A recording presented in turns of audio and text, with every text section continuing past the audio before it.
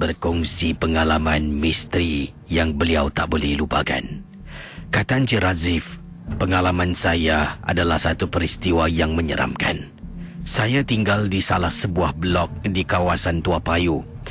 Rumah ini boleh dikatakan rumah sewa KC. Rumah saya ni, walaupun dalam rumah ada 2 bilik, tetapi ada 2 keluarga yang menetap dalam rumah yang sama. Ini tak tahulah. Untuk mengurangkan, kata Encik Razif, duit bulanan yang harus kita lunaskan sebagai sewa rumah.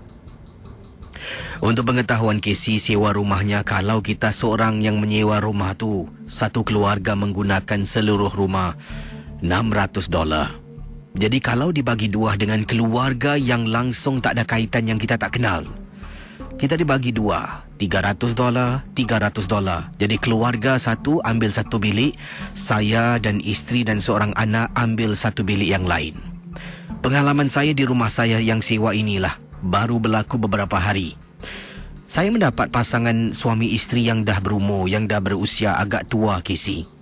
Mereka berdua ni, maaf cakaplah KC, mungkin ada mempraktikkan ilmu-ilmu yang salah. Hampir katanya, hampir setiap malam. Tapi lebih dahsyat lagi bila hari Khamis malam Jumaat, KC kalau datang rumah saya, tak perlu masuk. Berdiri di koridor rumah saja KC dah boleh bau orang bakar kemenyan KC. Kata Encik Razif, kadangkala isteri saya takut meremang bulu roma. Ialah KC, walaupun bau kemenyan ini memang satu wangi-wangian, tetapi ia telah pun membuat kita fikir yang bukan-bukan. Kadangkala, kata Encik Razif, saya rasa hairan. Walaupun 2 pasangan suami isteri ini tidak ada di rumah, tetapi saya dengan isteri masih lagi boleh bau kemenyan. Isteri pernah tegur. Nama orang sebelah, saya tak boleh sebutkan nama yang sebenar. Saya sebutkan namanya Pak Wan lah, ya. Isteri pernah kata, "Bang, Pak Wan dengan isteri dah balik ke bang? Bau kemenyan kuat bang." Saya pun, kata Razif, konon-konon keluar bilik nak pergi dapur. Bila jalan tepi bilik orang tu, biliknya dikunci lah, seperti biasa. Tapi hairan, tak ada lampu yang dibuka. Jadi saya kata pada isteri, mungkin belum balik. Isteri kata, pergi tengok sepatu ada tak. Saya keluar rumah KC, tengok sepatu Pak Wan dan isteri tidak ada di luar rumah. Saya dengan isteri dah mula fikir yang bukan-bukan. Perkara yang paling menyeramkan, menakutkan, kita sebenarnya tak boleh bawa anggota keluarga yang lain yang tidak berdaftar masuk dan tinggal dalam rumah tersebut, rumah sewa, kata Encik Razif. Anak saya berusia 13 tahun terbangun di waktu malam nak pergi tandas. Bila dia bangun, buka pintu, dia masuk balik, kata beliau, kejutkan ibunya, suruh teman pergi tandas. Keesokan harinya, pada waktu pagi bila anak-anak sekolah, saya nak keluar bertugas, kata Encik Razif. Anak saya beritahu, "Pak, semalam Pak Wan bawa beli orang, Pak. Seram, Pak." Kau biar betul. Kata anak saya, dia nampak ada orang.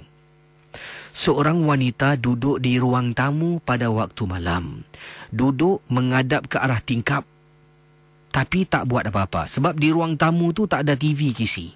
Televisyen ada dalam bilik saya. Dan juga begitu, Pak Wan dan isterinya ada satu set televisyen dalam bilik beliau. Ruang tamu untuk saja kita duduk sembang makan. Itu saja. Jadi bila anak saya katakan dia ternampak sesuatu, saya dah mula rasa syak wasangka. Saya jumpa seseorang. Seseorang ini telah pun memberi saya sesuatu untuk letak atas pintu. Pintu mana KC? Bukan pintu bilik saya. Pintu rumah yang kami sewa. KC, apa yang berlaku? Waktu itu saya dengan isteri sedang duduk di ruang tamu. Duduk berbual sambil makan. Anak saya dalam bilik sedang ulang kaji pelajaran. Pak Wan dengan isteri baru balik. Kami tengok senyum. Mereka memang susah nak senyum, tak begitu campur orang. Suami masuk, isteri tak nak masuk.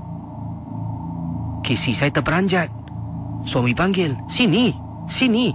Isterinya mati-mati tak nak langkah pintu depan. Kemudian suaminya berhenti seketika.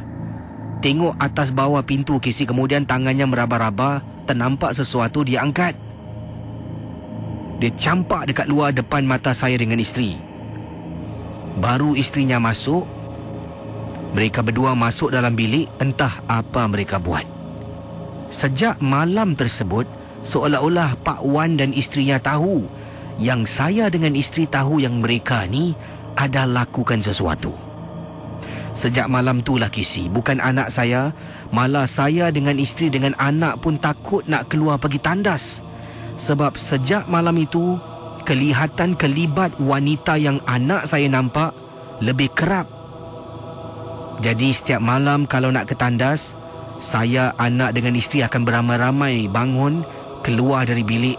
Kita akan teman antara satu sama lain, kata Encik Razif. Saya memang tak sabar nak tunggu beli rumah.